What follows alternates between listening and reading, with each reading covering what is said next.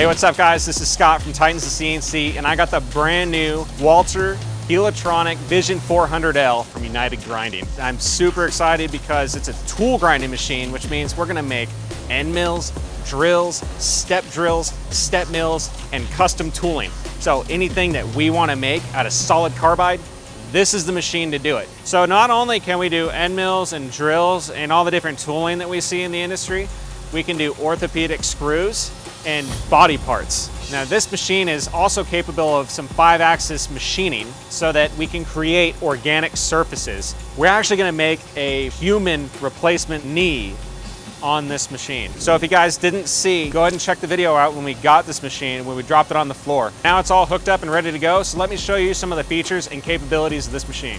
The thing about tool making is you want accuracy and repeatability over and over and over again. How we accomplish that with this machine is with linear drives. In contrast to ball screws, the linear drives are magnetized, meaning there's no contact. They use very strong electromagnets to keep the table floating. It gives us accuracy and repeatability and super smooth finishes on our tooling. This machine's A-axis is a torque drive, which actually gives us the ability to machine while the part is spinning. This feature is critical if we want to preform carbide. In a typical tool machine, you cannot spin the A-axis fast enough to be able to form the tool, similar if you were going to be turning on a lathe. But this machine has that capability, and that A-axis can spin with power at 750 RPM. This machine is also equipped with a 4-pocket tool changer that's going to give us the maximum of 12 wheels to be able to do all sorts of different contours and features on tools. So this is our automatic tool changer. I'm going to open it up so you guys can take a look. This is known as a wheel pack. I have 2 different wheels on here. They're used for different operations. These wheel packs can actually hold up to 3 wheels apiece. So because I have 4 pockets, I can hold up to 12 wheels, depending on the application. I may not always need 12 wheels, but I do have that capability if I need it. What's awesome about the tooling in this machine is it comes with this coolant manifold, and these nozzles line up directly with this tooling. So as I'm doing wheel changes, I always have the right coolant in the right place all the time, and I never have to make adjustments, unless I need to, of course. So this guy just goes right in. Then the manifold. Whenever I do a tool change, the wheel and the manifold stay together even though they're separate parts.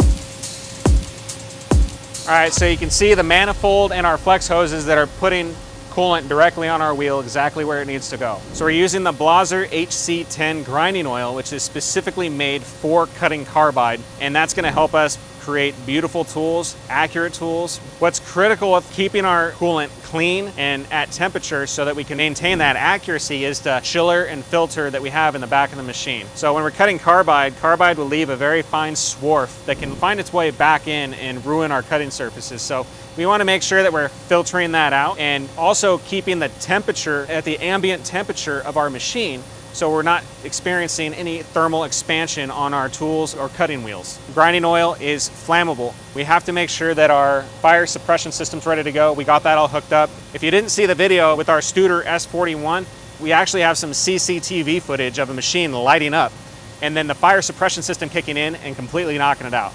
This machine is equipped with a thermal sensor and also this pull station. So in the event of a fire, we can put that out without damaging the machine. Along with the fire suppression system, we have an LNS Fox HE1000 mist extractor. It's going to pull all those particles out of the machine so you're not breathing any of it and you're not going to start a fire. All right, so one of my favorite features of this machine is the LR-Mate Fanuc robot. Because we're doing tooling and making tools, we need to be able to make those tools as quickly as possible so we can make money. All you have to do is tell it where the pallets are with all your material and where the chuck is in the machine, and it takes care of the rest. There's no teach pennant, you don't have to mess with it.